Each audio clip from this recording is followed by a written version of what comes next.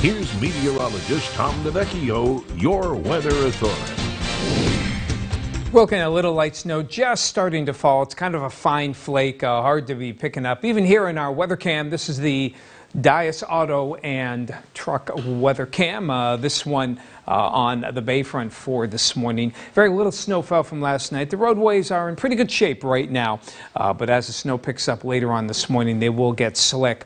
They can see very light flakes right now. Steadier snow just getting into the Cleveland area, and that is approaching us. Another couple of hours, the snow will start to pick up in intensity. So toward the latter part of the morning rush hour, snow could get steady, so be wary for that. It will stay steady for the balance of the morning here. So the morning drive here, probably green light right now, but a couple hours will go to yellow here as the light snow starts to slicken up the roadways.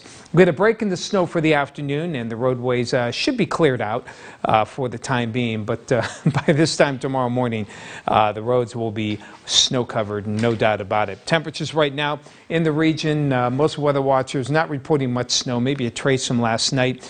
Generally in the upper teens to the lower 20s around the region. Futurecast shows the snow steady at times through midday, and then by early afternoon starts to taper off.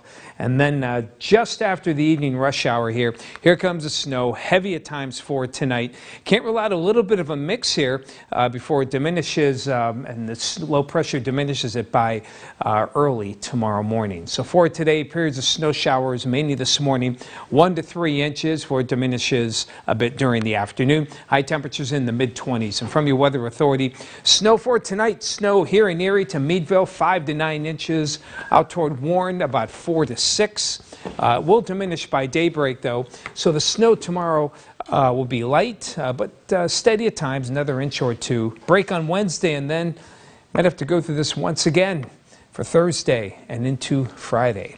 Needless to say, an active week, and all the details and any warnings, watches can be found on our website. Check it out, YourErie.